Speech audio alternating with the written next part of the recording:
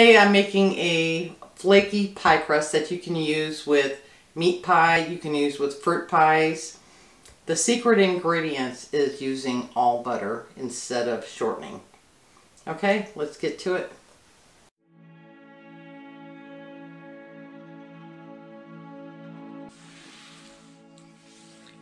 We're going to start with 2 cups of all-purpose flour, 1 teaspoon salt, 1 3/4 sticks softened butter, 5 to 6 tablespoons cold water.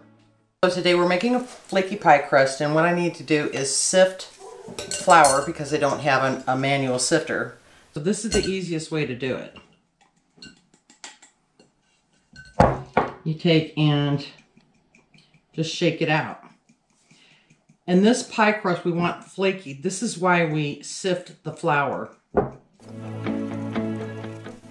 Alright, so now that it's all sifted, we need to measure out 2 cups of flour.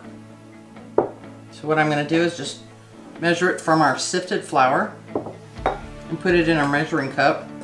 And I'm thinking we're going to have some left over,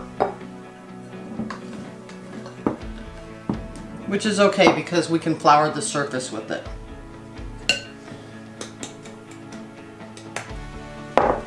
And we're just about at 2 cups.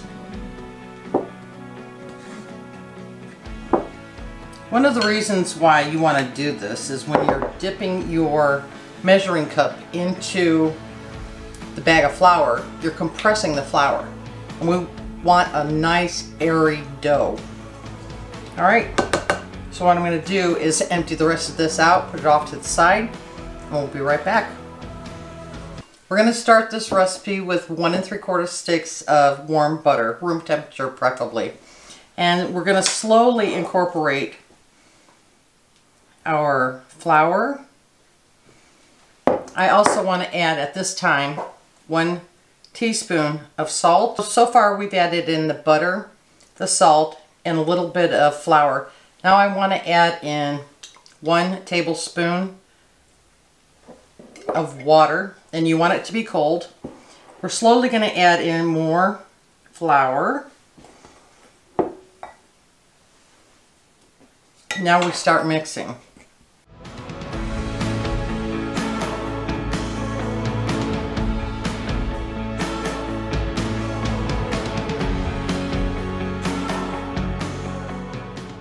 We'll use the rest of our water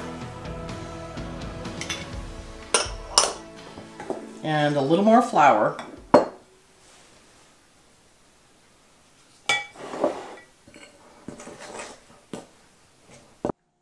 Okay, this is the part where it gets a little messy. What we're going to do is we're just going to put our hand in and we're going to just work it around the bowl to make sure we get all the flour from the bottom. At this point, we're going to put the dough into a covered container and place it in the refrigerator for 30 minutes. All right?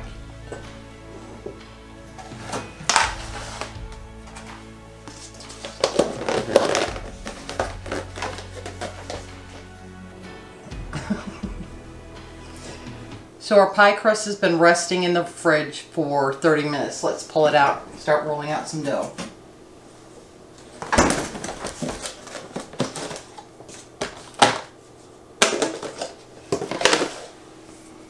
Okay, so what I want to do is add a little flour to the surface because I don't want sticky dough everywhere. And one way to ensure that you won't have sticky on your hands is to take and rub your hands in flour. Alright, so what we're going to do is we're going to cut this in half because we need 2 pie crusts. So I'm trying to roll it into a ball with my hands, and it's perfect. It's absolutely perfect.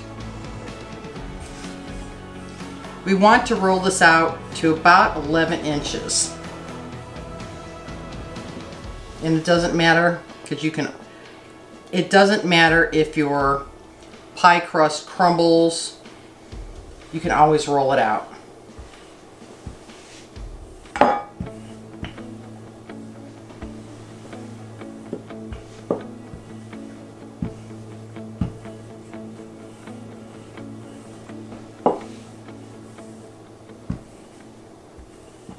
I'm going to be using this pie crust today for a video that will come out later. Okay, we have our first pie crust done. And this is how easy it is. This is all you have to do. The next thing you do is you scoop it up, place it in an ungreased pie pan, and then put your filling in and bake it. That's all there is to it. Alright, we'll see you in the next one. Bye!